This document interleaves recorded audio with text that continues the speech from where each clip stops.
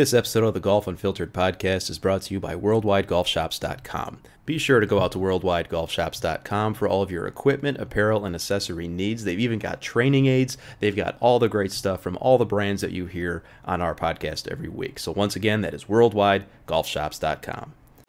You're listening to the Golf Unfiltered podcast, your source for in-depth interviews with the biggest names, brands, and personalities in golf. Our mission? To keep you informed and help you enjoy the game even more. And now, the owner and host of the Golf Unfiltered podcast, Adam Fonseca. Welcome back, everybody, to the Golf Unfiltered podcast. I am your host, as always, Adam from GolfUnfiltered.com. Follow us all over social media at Golf Unfiltered, and you can send us an email, golfunfiltered@gmail.com. Hello, as usual, to our partners and sponsors. First and foremost, to the Hackers Paradise. We're going to talk more about them here in a second, but you can listen to this episode as well on the THP mobile app, or you can search in iTunes for the Hackers Paradise THP Radio. You'll be able to find it as well. And, of course, to our friends over at Cleveland and Srixon Golf. You guys know I've played their equipment throughout the season. Will continue to do so. Love those guys, love their equipment, great stuff all around. Today, we welcome back friend of the podcast, Josh Babbitt from thehackersparadise.com. He is the owner, he is the editor, he is over at THP all the time, bringing great content to all the listeners of this show, as well as the visitors to his website. If you've never been over there, go out to thehackersparadise.com and get involved in the message board forums. Obviously, they've got a lot of great content. They do equipment reviews. They broadcast this episode, they broadcast this podcast, which is a great thing, as well as a lot of great videos, tutorials, and everything else. But most specifically, Josh likes to give me a hard time about a lot of things, and one of them is about the topic that we're talking about today, and that is one-length irons. Now, as I go into the conversation, or as you hear in the conversation, I have tried one-length irons at very briefly, one round of golf. Didn't like them. I am firmly in the anti-one-length club. My friend Josh is on the other side. He is definitely pro one-length irons. We have a great conversation today about the pros and cons based on where we stand in either camp. And you're going to want to listen to the end of the show because we put a little wager on the line here. I'm not going to go into too much detail, but a lucky listener is going to really benefit from this wager that JB and I throw down at the end of the conversation. So stick around. We're going to be right back after a quick word. And when we return, we'll be back with Josh Babbitt from the Hackers Paradise. I know you love the game, even though it drives every single one of us crazy. Hi, this is Bill Hobson, and I host the Four Golfers Network podcast, where we celebrate golf in every way imaginable. You'll hear interviews with the biggest names in the sport, travel features, special contests, and we even take your calls. So after you listen to Adam and Golf Unfiltered, give us a try. Subscribe to the Four Golfers Network podcast, that's F-O-R-E, on Apple Podcasts, Google Play, and everywhere else podcasts are found. Welcome back, folks. As I mentioned at the top of the show, we bring back for probably the 500th time, I think, Josh, Josh Babbitt from the Hackers Paradise. Josh, it's always nice to speak with you. I appreciate you having me on. I actually think this is only my third time on the show. Is that really all it is? Because I know the last time we spoke, we were together, actually, face-to-face, and that was when you were in Chicago, and it's only been the third time? I believe so. Are you saying I'm exhausting? Not at all. I just think you're a frequent flyer in many ways than one. And you are currently at home, so you're in Florida right now. Correct. And I'm staying in Florida, but I am leaving town tomorrow to head to one of our events, which will have just taken place when this airs, with UST Mamiya down at PGA National. Perfect. And I understand that afterwards you actually have a stretch where you're going to be homebound for a while. Is that right? Through Thanksgiving. Wow. That's a rarity for you. You are a world traveler, or at least a domestic traveler. Yeah, I put on some frequent flyer miles for sure. Today, we are going to talk about a topic that you and I have been going back and forth a little bit about over text message, as well as on the THP forum. And listeners, go out to thehackersparadise.com and check out the message boards there. And it's about one-length irons. And JB, this is something that obviously is nothing new. It's a piece of equipment. It's a type of equipment that people are that's gaining in popularity because people are seeing the benefits of it. But I, as I have told you, haven't really bought in yet. But that's really the topic for today's show. But just to kind of establish the baseline here, where do you stand on the camp of pro one length or against one length? I am pro one length, and we have a little PTI thing here because you are against one length. We've gone back and forth on this, and I think we'll dive in a little deeper. But I am pro one length, but I do believe there's some misnomers out there about why one length exists, and we can kind of touch on that a little bit as well. Yeah, and you hit the nail on the head because I am definitely against one length. I just think the traditional staggered length, or whatever you want to call it, variable length. Variable length. There you go. See, I don't even know I just know what I know at this point. And let me start things off by kind of saying why I am firmly in the camp of against one length. And mainly I did have the opportunity to try a set of one length irons. And as many people have said, or at least some, I didn't really like the ball flight throughout the set. And what I mean by that specifically with the longer quote-unquote irons, meaning the 4-iron, 5-iron, and I should disclose that this set was all cut to a 7-iron length, which I think, and correct me if I'm wrong, is pretty common, that length, right? That is correct. Okay, and so the set that I reviewed, and it was actually the first set from Cobra that came out, the King F7, that came out one length. That was all around the time when Bryson DeChambeau was playing them, and obviously they've had other iterations since then. But it just didn't feel right. And at the time, I didn't know if it was because I was just used to seeing the ball flight in a certain way, or it was because I felt weird hitting a 5-iron the length of a 7-iron. But I just got a bad feeling around it. Now, the first time that you tried one-length irons, what were they and what were your impressions? Well, to give you that, I'm going to give you a little bit of a history on one length. Okay. And probably bore all these listeners to death. But one length is not new, so to speak. Sure. It's better, but it came out years ago. The first set that I remember was the mid-'80s, but the most popular set at the time was the Tommy Armour EQL, which stood for equal. It was designed by a famous club maker by the name of John Hoflick, who's a friend of THP. People know him. He created Tommy Armour 845s. He created Titleist DCIs. He created TaylorMade Rack. Quite the resume. He created a set called Tommy Armour EQL, where every iron was the same length. And in fact, they actually had woods that were all the same length, too. They were all 42 inches, which is kind of weird. Interesting. But the Tommy Armours were all built to 37 inches, which at the time was the 6-iron. Now it's the 7-iron. And they were a disaster. They did not take off. They did not do well. And the idea kind of was scrapped. And it was scrapped for a long time. There's been some small makers here and there who have made them, but it never gained mass popularity until Bryson DeChambeau, who, love him or hate him, does move the needle in equipment. People can say he doesn't, but he does. We wouldn't be talking about one length if he didn't. Right. And Cobra created a set, and I know there were a couple other smaller companies he dabbled in, like Edel, that created a set, but Cobra brought it to the mainstream, and here we are. A few iterations later, they've had a number of sets through different types of segments, your larger game improvement irons to your smaller Forge Tech irons that have all been in one length.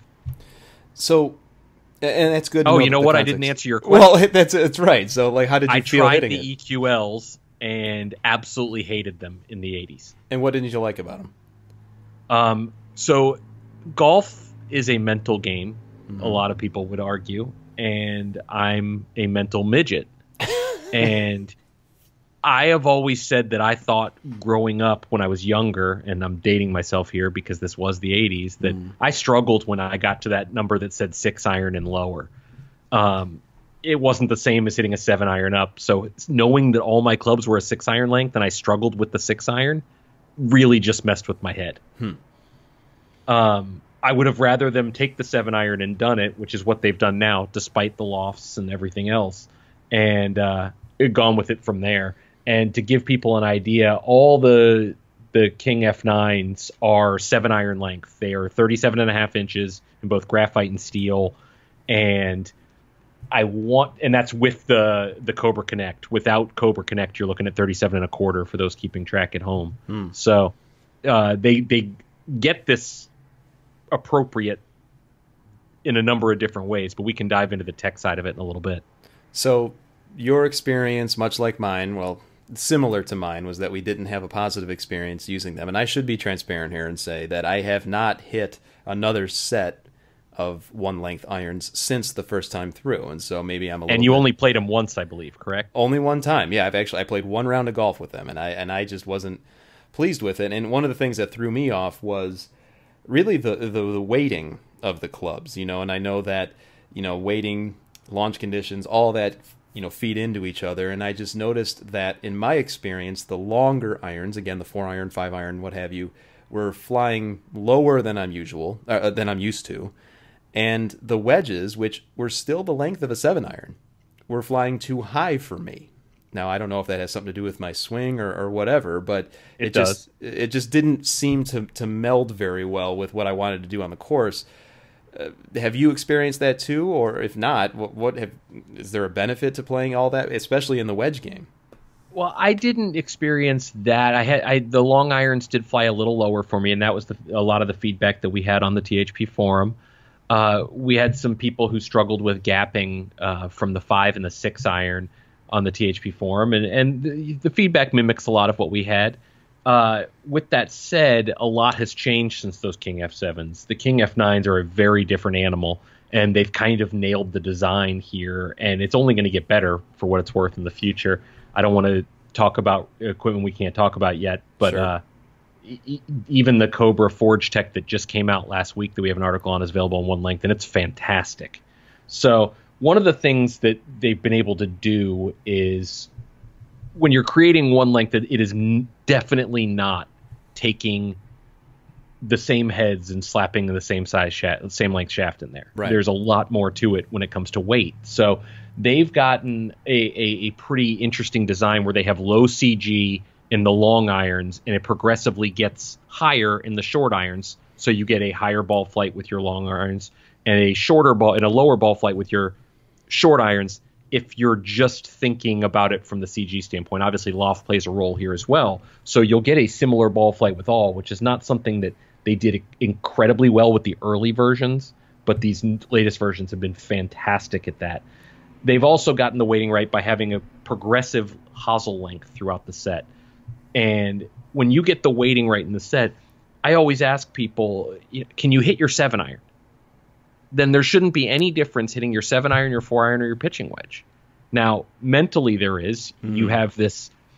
I think that Mike Yagley at Cobra Golf told me there was an idea that when they tested it, people swing their pitching wedge different than they swing their 5-iron. Right, I would agree with that. We'd like to think we don't, but we do. Right. So to create an iron where everybody's going to swing it differently throughout is not always easy, but they've gotten it pretty right here, and the ball goes far. Now, we hear a lot of things where people switch to one length for a number of reasons, most of which, at least on the THP forum, is not to peg the 7-iron, the single plane swing throughout, but because they struggle with their long irons. And they're thinking, I'm going to play one length through the 7, and then I'm going to switch to variable from there. And in a lot of ways, you're kind of defeating the purpose because the idea is to groove one swing for all your clubs. With that said, I've been working on an idea of a 2-length set where I'm the same through the 9-iron, and then my wedges would be all the same length, but playing to a pitching wedge length. Which would make a lot more sense to me than the concept of having a pitching wedge the length of a 7-iron, especially on touch shots, 3/4 shots that you would normally want to rely on a wedge for. Correct. So mentally, it makes a lot of sense. Now, physically, it probably doesn't, because, again, it goes back to one swing for all clubs. Makes 100% more sense than what I'm trying to do. But I'm not the most logical person, so I'm going to run with this idea, and I'm very strongly considering doing it for the entire 2020 season. I'll have a thread on that on the forum if I can do it. I'll be meeting with Cobra to see if I can get this done and what's the best way to accomplish it. But that's kind of my takeaway on the tech part of it. like I said, there's people who do it for the right reasons and do it for the wrong reasons. At the end of the day, there's no wrong reasons to try clubs. But I think the simple idea of I tried it, I had a sand wedge that was the length of a 7-iron and it just didn't feel right. I think that would be the same as taking a club, for instance, okay, to make me sound more insane, I play 2 drivers. Right. I know that, yeah. I play a 45-inch driver and a 43.5-inch driver instead of playing a fairway wood. Why? Because a shot from 240 off the deck is a very low percentage shot in my game.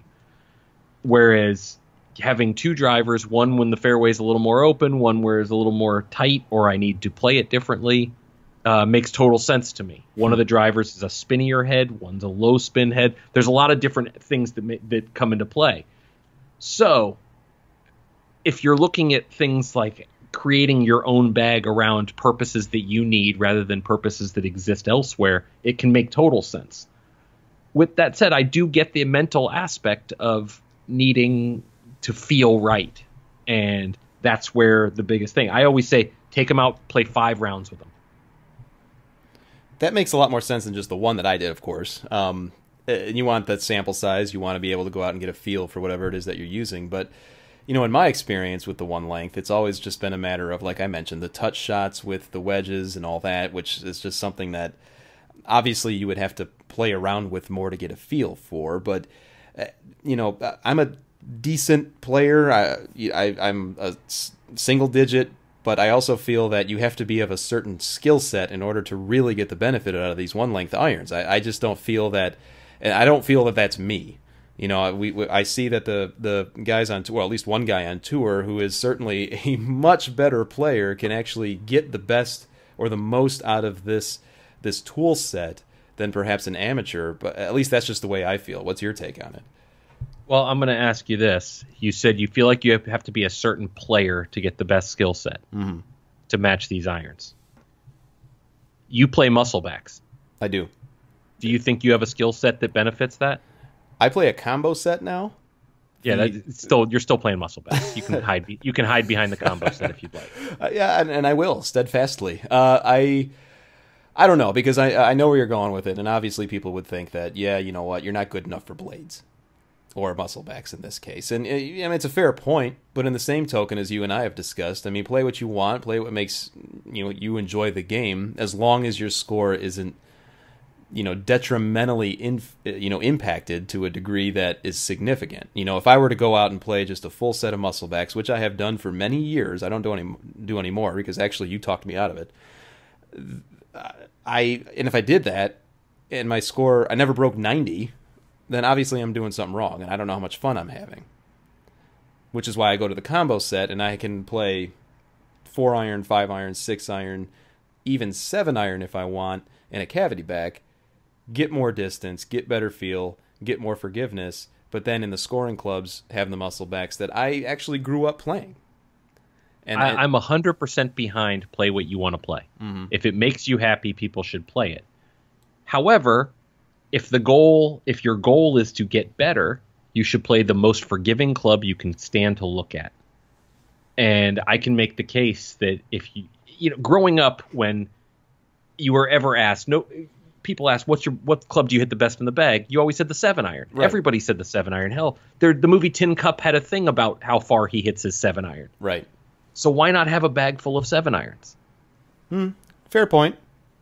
As long as they can get the weighting right, as you mentioned, as long as they can get the perception of the player such that, yeah, you know what, I'm going to hit this club lower, or in my case, higher for a certain portion of your bag than I'm accustomed to. And maybe that, I would imagine that golfers are pretty hard to change, or they don't like to change. Nobody likes to change. Change is hard.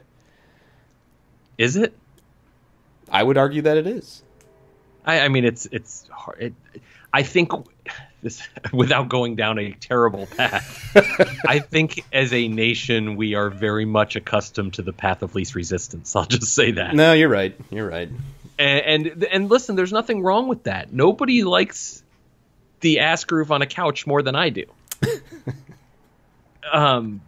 But I will say, if you can get over the mental aspects of this, playing a whole bag of the exact same club would make a lot of sense. Like, okay, well, I'll view it like this.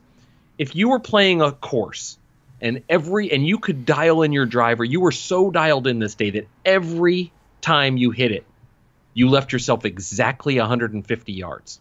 Mm. And I'm guessing that we'll just make up a number, say that's your 8-iron. Okay.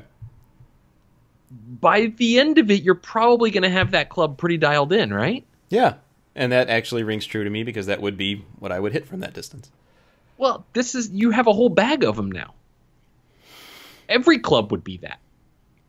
Yeah, to a degree. I mean, I see what you're saying. No, there's no degree. It's fact. Well, I don't know if you're changing. Are you changing the length of the clubs while you're playing? No, because the variable length clubs that I have do that for me. I don't have to worry about it.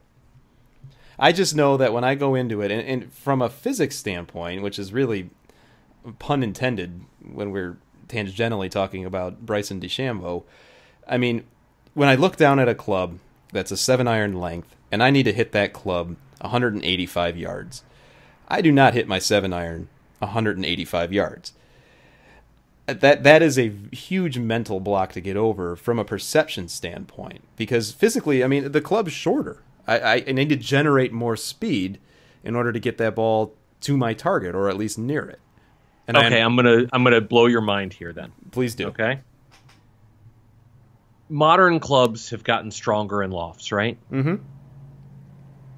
And what do you hear? Well, that's not... Everybody's always... Yeah, you're hitting your 8-iron farther. That's because it's a 6-iron. Right. Well, you can still hit the 8-iron. You feel comfortable with it, and it's longer. You're saying to get the same distance out of that club that's one length. Yeah, well, no. What I'm saying is years ago, you grew up playing musclebacks, and your 6-iron was 37 inches. Right. Now, your 7-iron's 37 inches. Can you still hit a 6-iron? It's longer. Sure. So I guess my point is like, I think that there's a mental part of it, but I think people are making a larger deal out of that than they need to. Yes, when you pick up a sand wedge and it's the length of a 7-iron, that does change things. However, if your swing is the same for every club in your bag, minus your woods, which I think there's some notion to do that too. Sure. It should be all the same. It shouldn't matter what club you pick up. Where does angle of attack come into all of this? Well, it would be the same. You're hitting the same length club every time. And that wouldn't have any difference in, or any impact in launch conditions, nothing. Maybe that touches on the tech enhancements that you touched on earlier.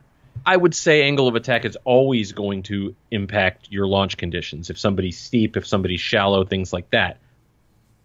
But that doesn't change whether they're variable or one length.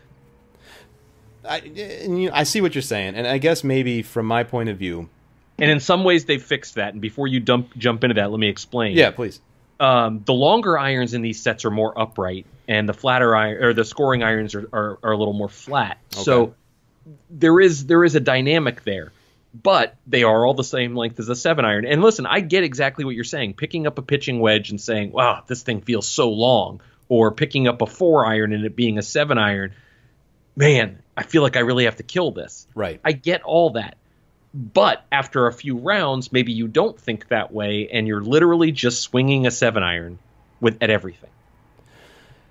And that would be as... And I'm saying this as a person who doesn't play them, but is going to. No, I totally understand it. And maybe even the dual length, or the dual... Was that what you said? The 2-length, the dual length? I don't know where I'm going. Yes, it's 2-length. But even on CobraGolf.com here, I mean, I'm looking at it, just they have a nice section on here about 1-length irons, and it's the whole thing about one setup, one swing. I totally understand that. That makes a lot of sense. And maybe you're right. Maybe it is as with anything in life, specifically in the game of golf, you have to go out and try it a few times and get used to it, get that feel. That component doesn't change. You still need to have that feel component in the game. What is... Do you? I think you do. At least... maybe. Well, you would argue not? I would argue that if you're hitting a 4-iron... versus a pitching wedge, the feel is going to be different anyway, because impact is usually going to be different unless you're a really good player. No, that's very true. But even in... So you're in Chicago, right? I am. Have you spent your entire life convincing people that sauce on top deep dish is actually pizza? Most of my life, yes. I've tried to do that. But you've embraced that even though it's different. And the first time you ate it, you were probably thinking, this is different, right? Absolutely. Well, isn't this the same thing? Isn't one length the deep dish of pizza, of irons? One length may be the deep dish of irons. Perhaps. The one thing that concerns me a little, and I didn't even think of this until you reminded me of it just a minute ago, about the difference in lie angle. To me, if the intent is one swing, if I've got variable lie angles, which I know that already exists throughout a variable set, but is it substantial enough to where I actually have to have two different swings anyway? No. That was actually my first question to the people who engineered these clubs was, if the lie angle's that different, am I going to have different swings anyway? And the answer is no. We're talking from pitching wedge to 4-iron. You're looking at a 3-degree difference in lie angle. Oh, okay. You know, that's not a huge amount. And obviously everybody should get custom fit for these anyway, in which case that could be altered.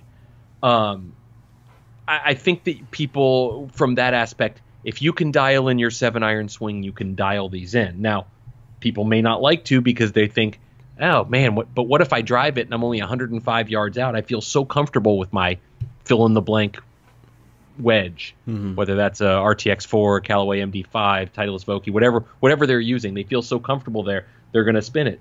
But what about those ones where you duff it off the tee? I understand that on the internet that doesn't happen, but in real life it does. And you're 190. Yeah. You going to feel more comfortable with a 7-iron in your hands or a 4-iron? Probably with a 7-iron, indeed. So that's my take, and I'm gonna take this a step further because you're a gracious host of this show. You're too kind. I think we should challenge somebody to do it. What, to try it out if they've not tried it before? Yeah. Let's find somebody who's playing variable length, which is most of the golfing public, and challenge them to try this. That's an interesting idea, and the way that could look is, well, they have to have access to the one-length irons. I mean, this is clearly something... We'll give them a set. Oh. Well, I'm the gracious host, and you're the generous guest in this instance. Well, no, I mean, you're going to give them the set. So we're going to give a lucky listener. I watched this thing the other day. Yeah. This is where this all came from. Okay. Because, again, I like the couch. I watched this thing where they gave iPhones to Android users and Android users iPhones. Oh, God. That whole old argument. Yeah. And the first couple of days was comical. These people, both sides, this is the dumbest piece of garbage I've ever used. Blah. By the end of it, they were pretty much liking their thing. Both sides ended up switching back, but both had this appreciation for it. And it dawned on me that one length is very similar to that, where everybody says they hate it, but most of the people who say that haven't even tried it. So let's find a person who's using variable set, and let's give them a set, and they have to post their journey on the forum and social media and update us give us 5 rounds. I think it'd be fun. That would be a fun idea. And actually, I'd be very interested to hear that and to read it, too, because as I understand... Because you're a hater. I'm a hater of it right now. I need to be convinced otherwise. I need to be shown that... I'm a metrics guy. You know this, JB. I'm a metrics guy. I want to see that, you know what, there is no drop in performance from a metrics standpoint. And clearly... Well, we can go a step further. Okay. These come with Cobra Connect. Oh, there you go. We're going to see the data. Nice. Data's Which always is, by the way, one of the best value adds in all of golf. And yeah. I'm not saying that as Cobra or anything else. Having it built into the grip is one of the best value adds in golf. I totally agree. And I think that's a fantastic idea because, you know what, listeners, I need to be convinced otherwise because you know what, JB and I, we're friends. We talk a lot about this type of stuff. And, you know, we might not be after this show. He typically doesn't try to lead me down the wrong path. I think he's trying to feed me a line here. But if you can convince me, listeners, whoever would receive this, that I'm wrong, I'm not too big to say that I'm wrong. Good, because you will be. Oh, boy. Here we go. Here's the deal. Okay. Let's make a wager on it. Oh, let's do it.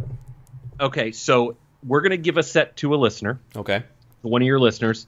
and they have to update us once a week on the THP forum and on social media about how this is going. Okay. If after 5 rounds of golf, they like the set and want to make the switch, you have to play. I get to choose your bag for 2020. Oh. Oh man, we might have to talk to a few people about that, but we could probably do that. Listen, I can fit it into your sponsors. Okay. You have to pick my bag. Now you're talking full set, not just full set. Oh, and God. I got the putter picked out already. Oh, great. Wonderful. Now, what if I win? You can do the same for me. Oh. How about this? You have to drop the second driver. I'll play the whole bag you choose. Okay. That's the deal. All right. Fair enough. So just Can I pick the winner to make sure they really want to do this? Yeah. You could pick the winner. Absolutely, 100%. People listening to this show are already thinking that we're both crazy, but the wager has already been set. Yes. Someone's going to receive a set of 1-length irons, and they're the King F9 1. Is that King what we're doing? F9 Speedback 1-length irons in Okay. steel shafts, which I believe, I'm going off memory here, are the KBS Tour 90s. Oh, nice. And we have them in stiff. And I should say Adam has them in stiff. Right. He will be shipping these out to you once we pick the winner. So the way this is going to work is tomorrow, meaning this has already taken place. Right. There is a thread on the Hackers Paradise forum. You are going to go to that thread after you listen to this show, and you are going to explain why you think you're a candidate for this. Give us 2 sentences. Okay. We will pick a winner within a few days, and then we will send them out to you. No cost, no nothing. At the end of the test, you can keep the irons. Perfect. I think that works extremely well, and I am extremely excited to be proven right that variable length is really the way to go. Wow, this is going to go really bad for you. I still like the 1 length is the deep dish of irons. I think that's just a quote that... Yeah, they're delicious. And by the way, the putter I picked out for you looks like a metal detector. Oh, fantastic. I can't wait for the MOI on that. And you're a muscleback player, right? Partially. Enjoy your hybrid irons for the year. Oh, great. Oh, this is going to really, I can't wait for your handicap to go down, and you can update the world on that, too. Oh, no, that's not going to happen. How am I going to... Oh, you know what? That's just a whole other episode. Hybrid irons, I can't do it. Oh, I'm 100% behind those, too. We have to come back and do this show in a few weeks, and I can explain why you should be playing those, too. No way. Come on. Yes. Yes, absolutely yes. You want me to let you in on a little teaser? Please. The hybrid irons from Cleveland Golf have less offset than your musclebacks most likely have. Really? Yeah, you just had your mind blown. I would drop my mic if it wasn't. A little bit, yeah. I think I did have my mind blown right there. Yeah, so we will come back and do that show later. But for now, this is what we 100%. This contest is up, and we will find a winner and send them some clubs, and I'm going to pick your clubs for you when they end up loving these. Oh, boy. Well, this has been a fantastic episode as always, my friend. Once again, we're talking to Josh Babbitt of thehackersparadise.com. Folks, you've heard it. JB laid it all out for you. Go out to the forum, thehackersparadise.com. You're going to see exactly what we're talking about. If you're interested, get involved. Couple sentences why you want to try to make the switch. We will pick one random winner. We will send this out. These 1-length irons, you're going to try to prove JB right and me wrong because of the data. Or the other way. Or the other way, that's true. And the bet between me and JB, the winner gets to pick the other guy's bag for the entire 2020 season? Entire, which for you is like 2 months, so you'll get over. That's true. That's very true. And it's sad, too, but true. All right, sir. Well, exciting things coming up on THP. Anything you can leave our listeners with in addition to what we just talked about? We have the Granddaddy coming up with Callaway Golf in December, the first week. If you don't follow that, you are crazy. 12 THPers won an all-expenses-paid trip to Carlsbad, where they will get fit by the tour fitters, then hop on a bus and go to Palm Springs and play one of the nicest courses in the country. Wow. And play against Callaway Golf. Oh, that's a whole team of Callaway Golf staff, if I have that right. Yes. Yes. So the live update thread of that is probably one of my favorite threads of the entire year. You never want to miss that. We also have some really cool things coming with stuff leading up to the PGA show with some of our favorite brands. I know you're a big fan of Cleveland Golf, and we have some really cool stuff coming up with their stuff that you were not going to want to miss. I thought you were going to say Skechers, and then we would have had to have a conversation about that. No, but you going to have a bonfire? Oh, God, I still have blisters from that. Regarding the granddaddy, a mutual friend of ours, is he going to be involved in this? I have no say in how Callaway sets their team. I would not even begin to know. Fair enough. Well, hopefully... I asked and got the answer of we haven't set our team yet. Oh, so it's a mystery still. How quickly does that get decided? Does that remain a mystery until event day, or do... No, they usually bring it out about a week before. When this is a trip that the Callaway guys love as much as the THPers do. Maybe not quite as much, but close. So there's some lobbying going on. In the forum thread today, there were quite a few people lobbying, including our friend Michael Verska, lobbying to be on that team. He was like a politician in there. Love the guy, and I'd love to see him on there because our forum loves it. But I don't know how it's selected. He's fairly new there, so I would say the odds are stacked against him. But hopefully the granddaddy comes back in 2020 and he can be a part of it at some point. That Finley guy going to be there? Absolutely. The granddaddy would not exist without Jason Finley. Well, it's named after him, from what I understand. I mean, I could be wrong, but I think it's named after him. No, okay. He's not a grandfather. He's actually younger than I am. He just aged worse. Oh. Jason is the ultimate supervillain, plays the role on our forum like nobody's business, even though he's got the heart of gold. But he sets up the entire event, and it is special. It's always a great follow. And listeners, JP's not feeding you a line here. You want to go and you want to follow along on the thread. It's fantastic, and it's incredible what these guys get to go and do and experience, all for the love of the game. And by the way, they get to try out and keep some great equipment too. So, my friend, it's always a good time to talk with you. We will see what happens in this thread on the one length topic. Start searching for hybrid irons. Oh, God. All right, we'll talk again soon.